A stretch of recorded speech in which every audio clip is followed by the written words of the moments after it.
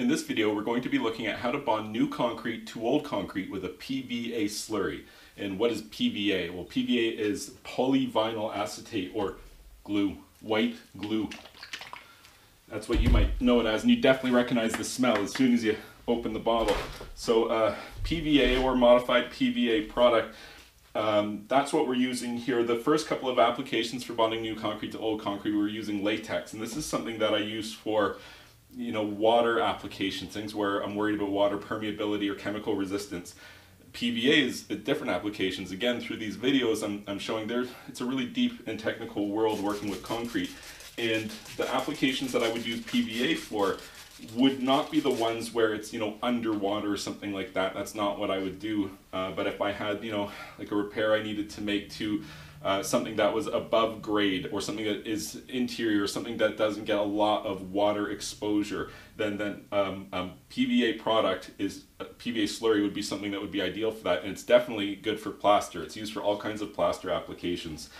So that's what I'm going to be doing here, and in order to do so, I need to wet this concrete down. This has already been prepared, acid washed, cleaned, neutralized with TSP, cleaned again, and this is how you properly prepare concrete in order to bond the new concrete to the old concrete. And with this product here, the PVA or weld bond, it calls for 10% of the product by liquid volume. However much water you're going to use in your concrete, add 10% of that water, this product. And because it's glue, it acts just like glue. It can add a lot of benefits to a concrete. And it's something that you can add not just as a bonding layer, but you can add it throughout the mix.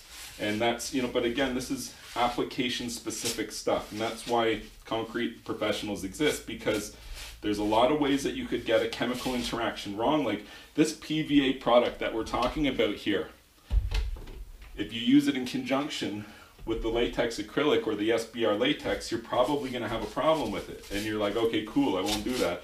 But there's so many products that have that in that, like thin set and different modified things, that you're never going to know.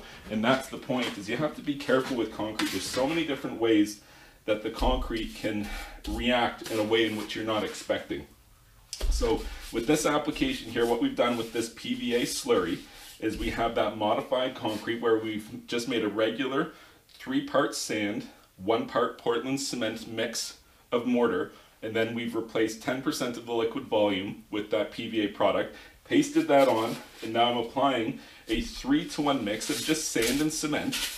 No other products in this here to interact with the PVA, and I'm applying this before that bonding slurry skins over or dries. That's very, very important. Something that in my original video, the reason why I created this whole series, I didn't specify that enough, that you really have to have the old concrete needs to be wet before you apply the new concrete. That's incredibly important.